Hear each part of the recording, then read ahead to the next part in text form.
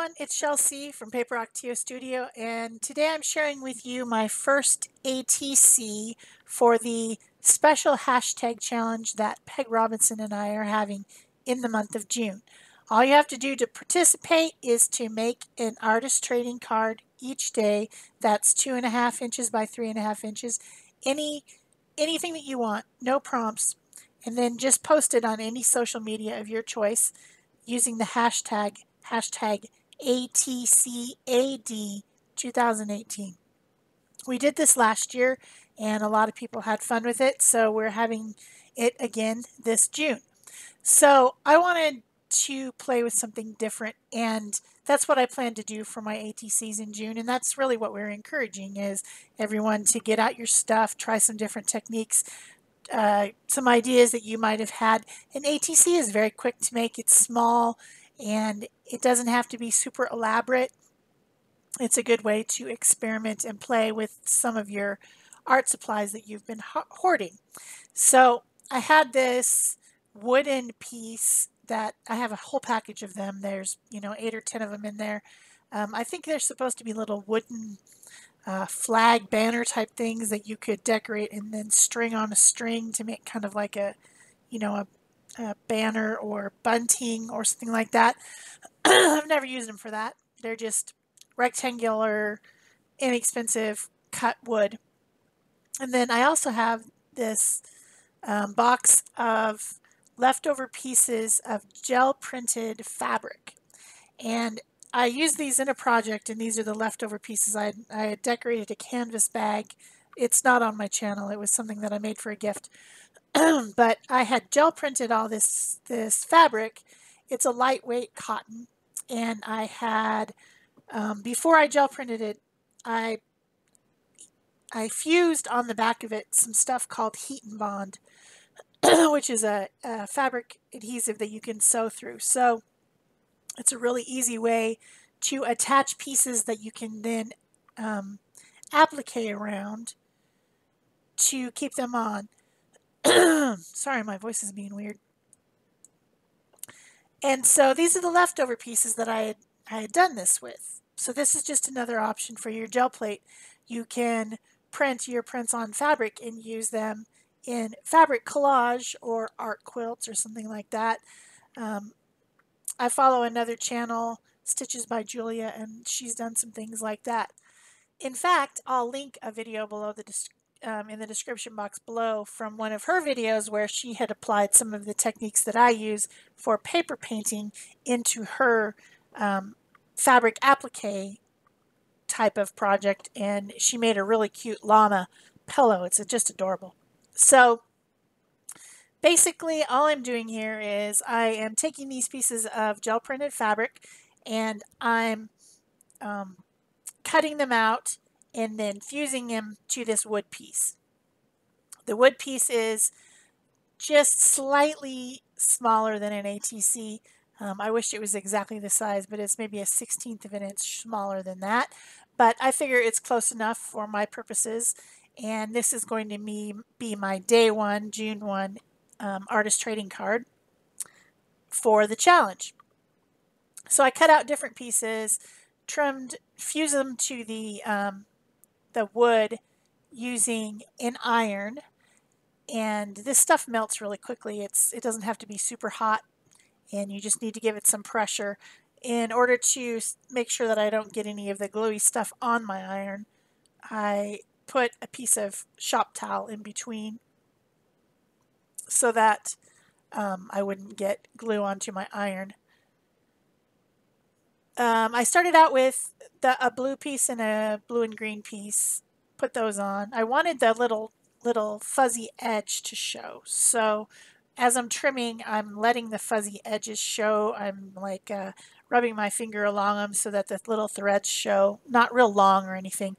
Then I trimmed out another piece of a purple print to make some branches, and then a different green print to make some leaves, and then now I have a red and a orangey yellow piece, and I'm cutting out a bird. This is a very simplistic. This is not anything that's you know, super great. It's a simple bird, simple branches, but I wanted to try it. I wanted to see what it would be like to put this type of a fabric image onto a piece of wood, and it worked great.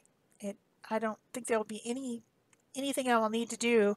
It's on there. It's stuck on there. It won't peel off, and it's I don't need to seal it or anything unless I wanted to have like a glossy finish off on it. I don't need to seal it or anything like that. It's just it's done once I fused it on there. So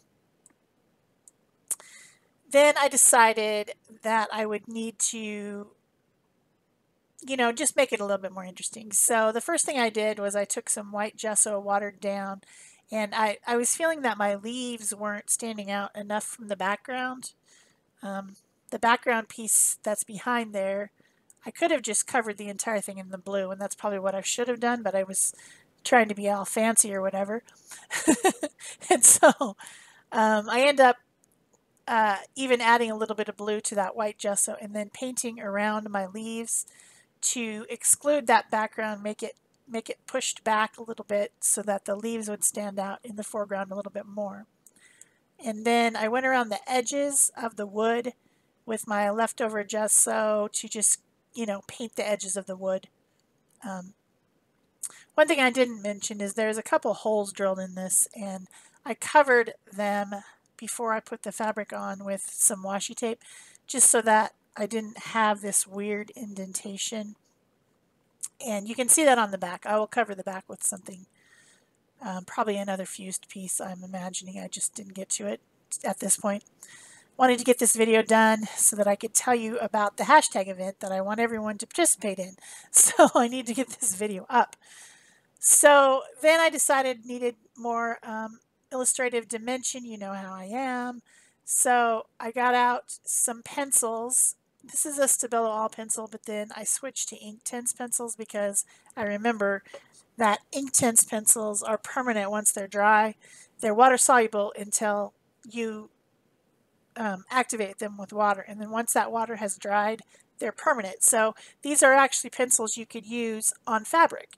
You could use it to enhance your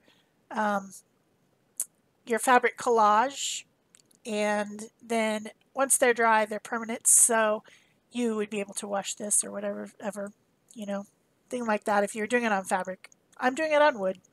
I don't intend to wash it, but I got out my